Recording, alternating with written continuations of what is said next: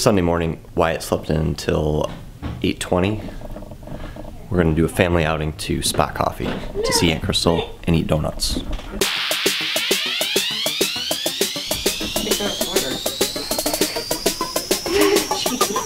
Don't put down the ground first. It's gotta go good.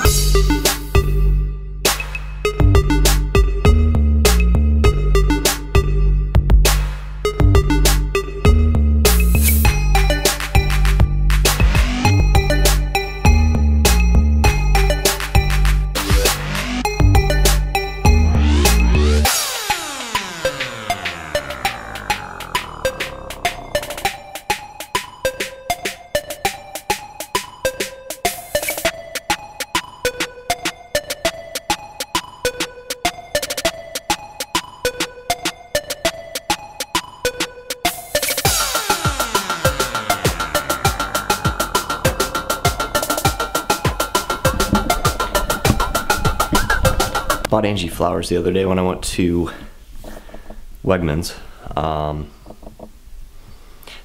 They're the only ones who consistently have tulips. It's Angie's favorite flower because she was born in April, and those are spring flowers. Ironically, you can never find tulips on her birthday. It's always much earlier, but purple tulips are her favorite, and those were beautiful. I couldn't pass them up. Now they're opening really quickly. Okay, coffee time. Okay, Super Bowl Sunday. Wyatt is down for his morning nap. My mother-in-law is coming up around 1 o'clock to hang out with Wyatt and then watch the first half of the Super Bowl. Angie's on a business call, and I'm going to take advantage of this gorgeous weather. It's supposed to be like 43 degrees today. And I am going to go for a quick run in my cat shirt.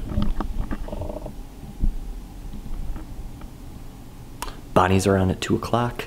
Big game against St. Louis on the road. Go Bonnies. Here we go.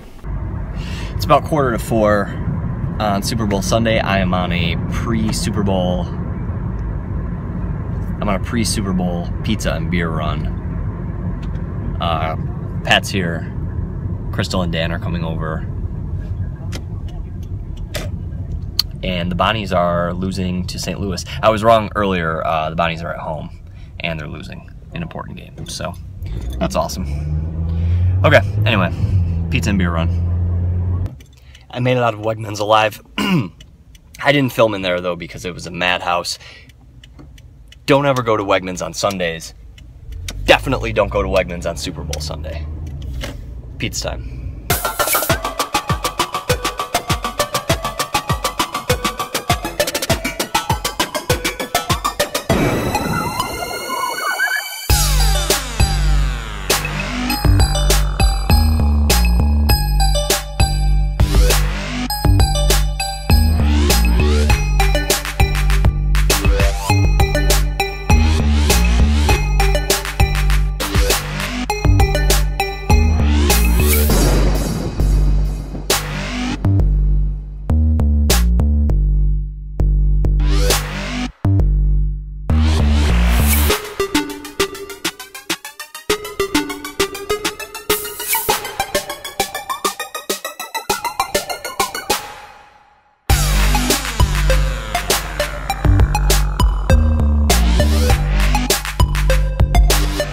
Super Bowl 50's over. Everybody went home. It's 11 o'clock.